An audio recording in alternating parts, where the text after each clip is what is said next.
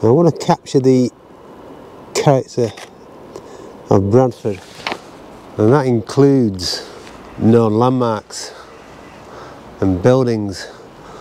Also the difference really between the old and the new. You got some, I don't know what's happened to this roof, it looks like fire damage, but I really think it adds to the character. Lovely lines, textures, just makes that image more stronger.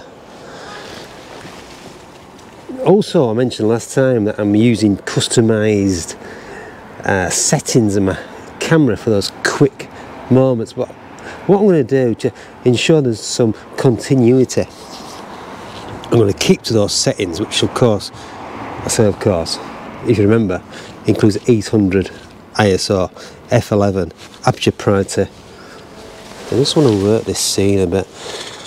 The blue building there, which I'm not entirely sure what it is, but it's obviously modern in comparison to this. I mean, look at all these broken windows, fire damaged roof there. You've got this lovely red bricked wall. Try to fit that in. Red against blue is nice. I'm doing colour. This is what I'm working against, by the way.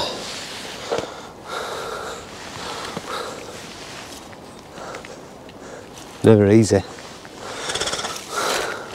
It's a Sunday morning again, and I've approached the town from a different angle. Eventually I'll probably head into the central part of Bradford. There's a few buildings that I want to revisit. I know a lot of focus last time was on the ice skating rink, and I like those images. If you remember, I want to include the landmarks, but not as the prominent feature, the focal point. I still want them in the image, but less of a proportion. See what I mean? Still including the character of Bradford.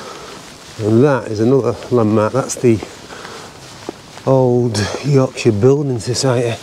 That's been there for years, and abandoned for years.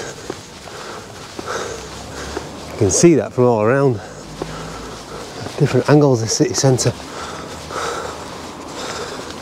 I'm at the top part of Bradford, which seems a bit more, let's say, airy. I've still got my wits about me. Yeah, let me get a shot of that.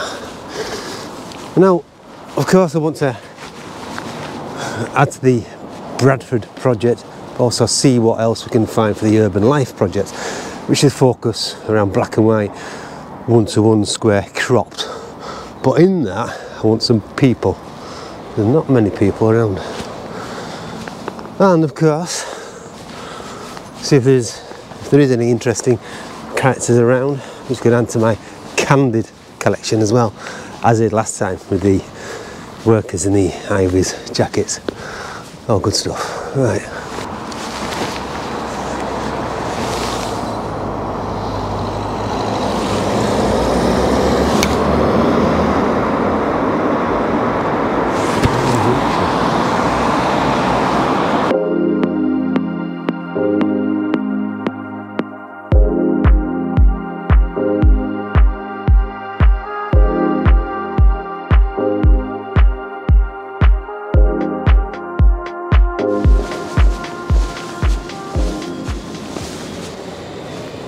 Now, one of the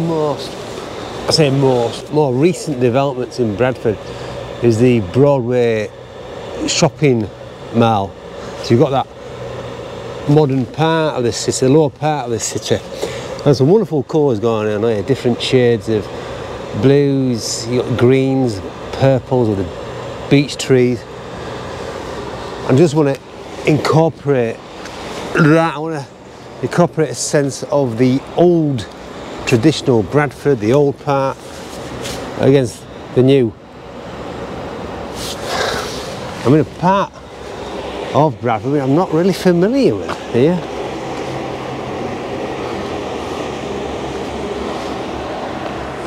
And of course, the sad thing about this place is the quieter it is away from the crowds, you're more likely to find homeless people. I've just seen one now, and I'm not going to photograph him. I know it's quite an interesting topic, but no, I'm sure if I was in that position I wouldn't want me photographed as well. I'm just moving you around here. I mean, there's the obvious shot here.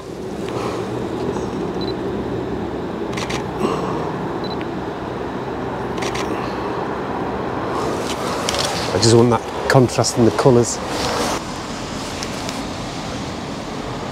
It's quite hard, is this, because I want to represent the landmarks and the features, the buildings of Bradford, but I want to present them in quite an obscure sort of way, so it's not obvious. As I said before, it's not the obvious focal point.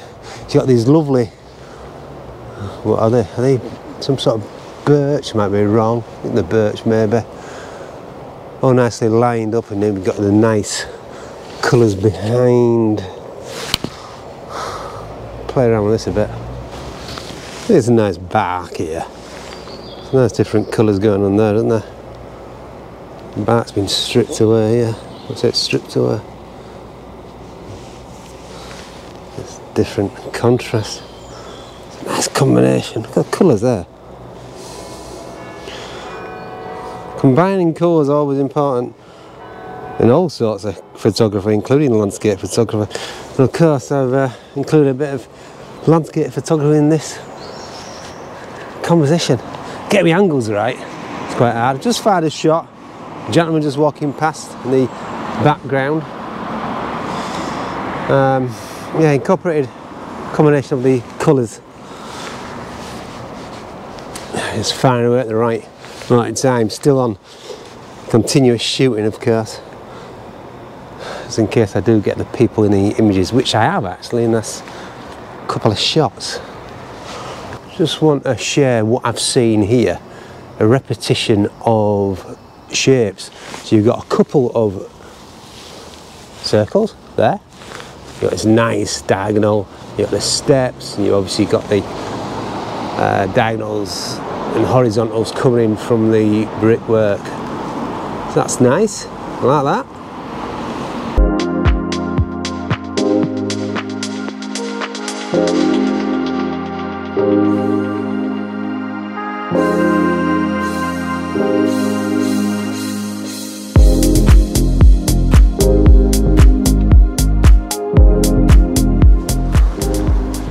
Right, so here we have it, a modern part of Bradford. Other side of Broadway, leading onto M&S. This is Wells Street, Park House. Some lovely colours, modern shapes. Bound to be something here.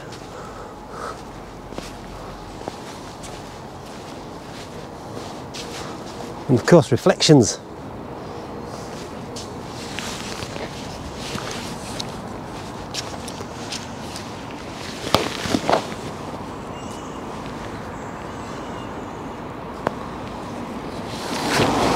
Right, here we go, heading up to little Germany. Full of history is this place. Quite an affluent business area back in the day. Of course, it's got some characterful buildings. I mean, look, just look out there.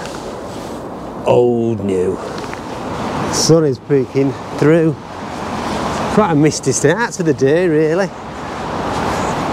But that light is casting some shadows on this building here. Makes it all the more interesting, of course.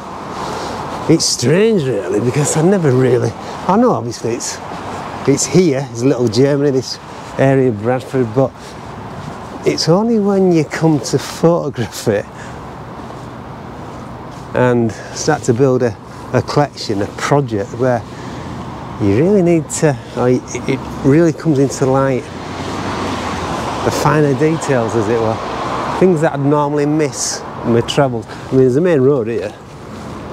That takes you eventually up towards Shipley way. I miss all this.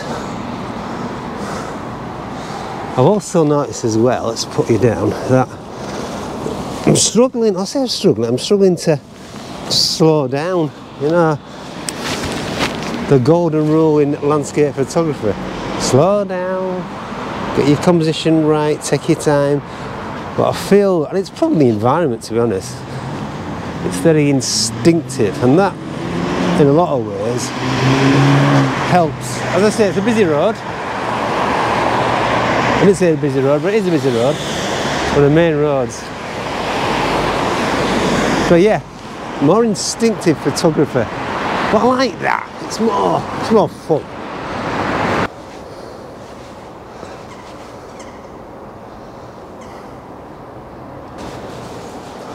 There you go. An example of a good feature in a candid. So I've had to move over to the R6 because the GoPro's run out of battery and I haven't brought any spare batteries. Brilliant. So there, see there, where's my finger? I'm sure you can see that. That is an ideal element of a composition where I'm talking about introducing candid photography, more street photography. Obviously it's a character. Move this way a bit. It'd be good if we can get something in the left hand side of the frame. Not sure what. He's driving the car, he's looking quite cheerful. Maybe a juxtaposition. He looks quite miserable. Have to say.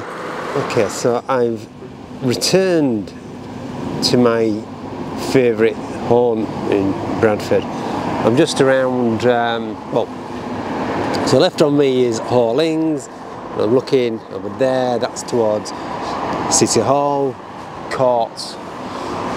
So I'm going to shoot a few around there, see what we can find, but I'm going to bring this session to another close. Hope you enjoyed it. Adding to my Bradford portfolio. I'm still enjoying it. As I said before, there's a lot of quite characterful moments. Completely different take on landscape photography. I find myself moving on a lot more. Obviously conscious of the environment. It's ever changing. I'm not too familiar with the surroundings. I've explored places of Bradford, the details of Bradford, which, you know, didn't know existed. And that's why this project will not come to a short closure. And that's the sound of the cleaner behind me. It's what? It's approaching 10 o'clock on a Sunday morning. So here's the final gallery of the day, if you can hear me. Take care of yourself, keep smiling, until next time, bye bye for now.